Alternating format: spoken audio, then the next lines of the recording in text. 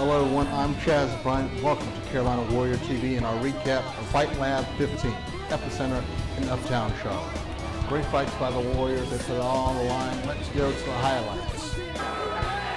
First fight was between Cody Wells and Chris Smith, two guys with two different styles of fighting.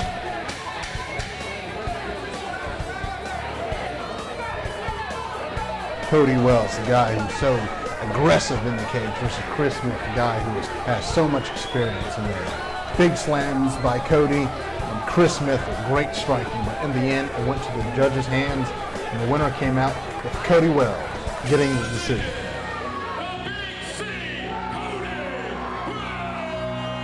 Let's take it to our guy, Mike the Kid Pal, with the interview. All right, I'm here with Cody Wells, who just won the opening fight in Big City. Right, man. You happy with how that fight played out? I noticed you were working your hands a lot, showing off that renegade hand speed. Damn right, damn right. I was happy with my performance except for not being able to get up from the bottom, man. I never wrestled, you know, we went to Kannapolis, wrestling wasn't big. I played basketball. No, wrestling wasn't that big in Kannapolis. But let's look at the fact that you were taken down in the third round. Did you ever feel in trouble by Chris Smith's jiu-jitsu? No, not at all. I didn't feel in trouble with his jiu-jitsu at all. Actually, I feel that my jiu-jitsu is probably better than his. He just trains that jiu-jitsu in school, you know? But, I mean, it was a tough fight, man. I knew he was going to come in shape, ready to bang, and I knew he was tough, man. I hit him with a couple shots, like, I thought it was done, you know? Yeah, like a couple, that uppercut, and dropped him against the fence, and I went to reining him, but he went right to his back, controlled the arm, man. And you know I finished 2 of my 3 fights with a rear naked, like, I just couldn't get a hook in, man. He's good. He's experienced. You can't be mad at a decision over that.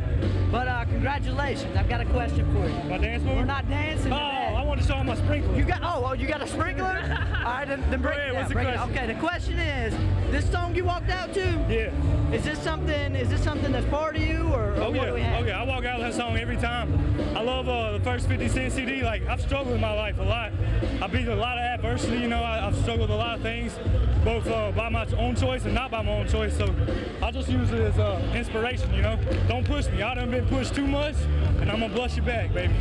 I appreciate it. Thank you for putting on Kannapolis as always. Kid, baby, I'm ready to see you defend that belt, man. August 6th, baby. August 6th. Hey, I'll probably be fighting then too. Yes, sir. We'll be on the same card. Thank you, Thanks, Cody. Fight Lab. Thanks for having me, baby. I'll be back.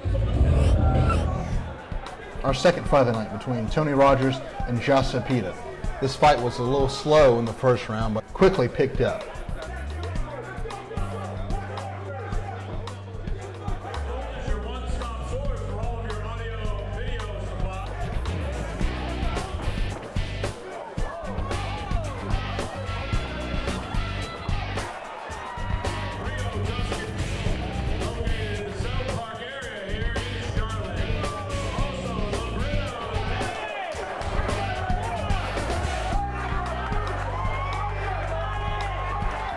Tony Rogers will sink in an armbar, winning it.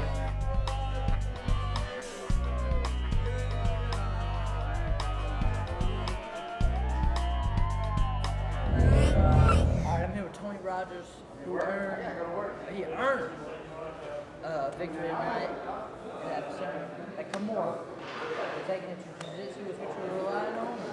Yeah, on stand-up right in the first round, I threw a kick and he threw a kick, collided with my knee, and it took a lot out of me. I couldn't throw any kicks and punches, so I had to rely on my jiu-jitsu every time he took me down. So your game plan, was your game plan legit or was it stand? it was a stand. Okay. So you overcame adversity. Yeah. What can you say about your opponent? He's real strong. He cut a lot of weight. He had some weight on me. I didn't cut any weight for this fight. I walk around at 170. He walks around at 185. And I just had to give it everything I had to be able to get that Kimura. And I seen it there, hand on the mat, so I went for it. All right. Now, when you were walking out, what did you walk out to? What was your walk-out song? It was Rise Today by Alter Bridge. So why did you choose that song? Is that a training song or is that? It's Rise Today. I like the name of it. It's very motivational. I love that song. It motivates the hell out of me. That was a good one. But anyway, congratulations, man. Thank you. Third fight between Cody Wilson and Oliver Charles. Oliver Charles doing some banging through the first round. However, it would be Cody Wilson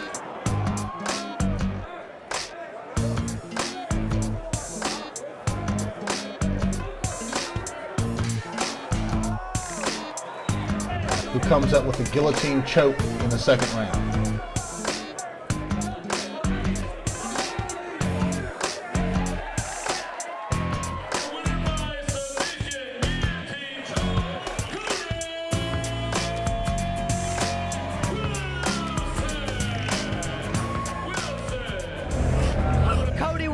Coming off of an impressive guillotine standing? Guillotine.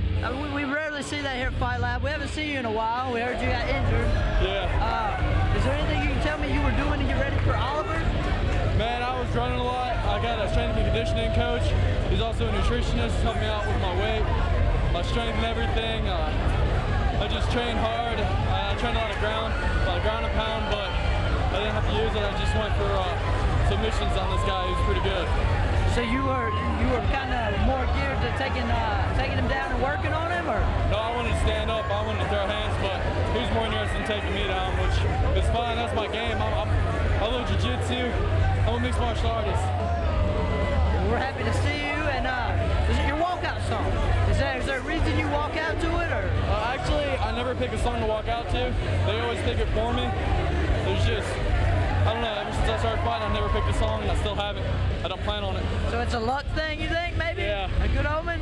Yeah. Well, congratulations, man. Oh, thanks a lot. We'll look forward to seeing you again. Do you have any interest in an Aaron Osborne or any of these other guys that are coming actually, around? I'm thinking about going pro after this fight, because this is my 7th fight, and I've got a couple of belts that got offered to me, but things happened, people got hurt, and I'm not really too interested in getting a belt as an amateur. Congratulations, buddy. You go out here and have fun. Be careful. Thanks a lot, man. Take care. Now the big boys, Chris Davis versus Ryan Houston. A lot of banging going on, as we would expect. However, Chris Davis coming in, getting that KO of Ryan Houston in the first round. Let's see it again on the replay.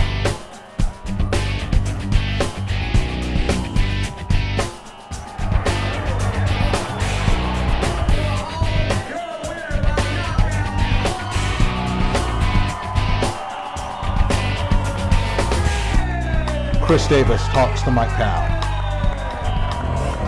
All right, I'm here with big Chris Davis, who just obliterated somebody's face.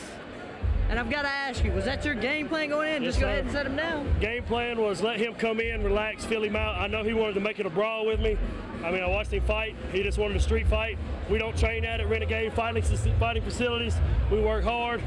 I want to thank Coach Phil Wills, best coach in the area.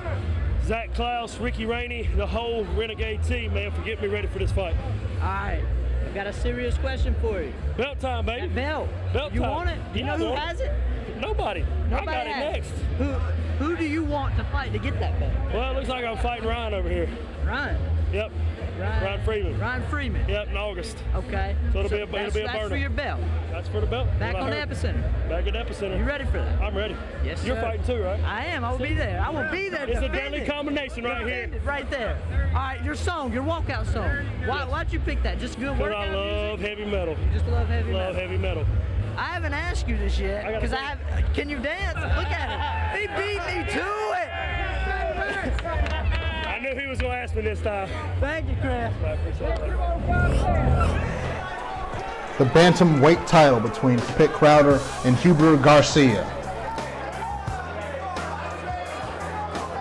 Kenneth Crowder, so smart, so tactical. He would take a lot of the slams Kenneth and Pitt Crowder would be over in his corner so he can get the instruction from his guys. And that worked wonders for him, especially in the third round when the ref stepped in after a lot of big strikes.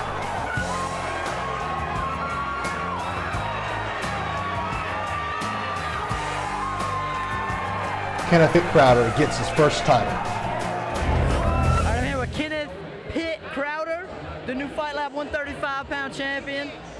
You're wrestling, man. You're wrestling. Yeah. You wrestled for 5 years. Yeah. Do you feel you're ever going to stop getting better? Because I remember in your last fight with Woodard, I like Antonio Woodard. There were heat between you two, but your wrestling was amazing. It looked 30 times better tonight. All I can do is say thanks to my team. My team is a Rickion, and we train hard in there. And if it wasn't for them, my wrestling, it wouldn't be where it is today. And they push us hard in there. from jiu-jitsu to wrestling to striking. They make sure we go 100%. Even if it's yoga or if it's circuit training, we go 100% at Arikion. The yoga pose. What do you call that pose exactly? Oh, it's a triangle. Triangle? Yeah. So you guys are like the Illuminati of MMA in North Carolina, huh? Yeah. I guess you can say that. I can see it. You guys are picking people off left and right. Are you excited to watch your homeboy Christian Sennett? Yeah, I got to get back there to the back now and change clothes so I can get back out here and watch him. All right, Kenneth, I'm going to ask you one question. When Kenneth Crowder goes in the club and he goes to hit the cat daddy, how does he do it? I don't really do too much dancing. You don't dance? Nah. All right, well, here, your walkout song. Tell me why you walking out today, Eminem. Oh, because that's just the feeling I feel. Like when I'm training, like I don't eat, I don't sleep, all I think is that one fight. And for this one fight I've been thinking about for what? About a month and a half now? That's all I think about. I eat, sleep, and breathe fighting. Always a class act, Kenneth. I'm glad to have you with us. And what turned out to be the final fight of the night, the flyweight title between Forrest Brown and Tyler Brogdon. Two guys who've only had one fight underneath them, but a lot of big bangs and a lot of big punches. As you see right there, Tyler Brogdon, he won some more. However, he would get some more. And you see here a slip by him, and the referee stopped the fight. It was controversial. You be the judge.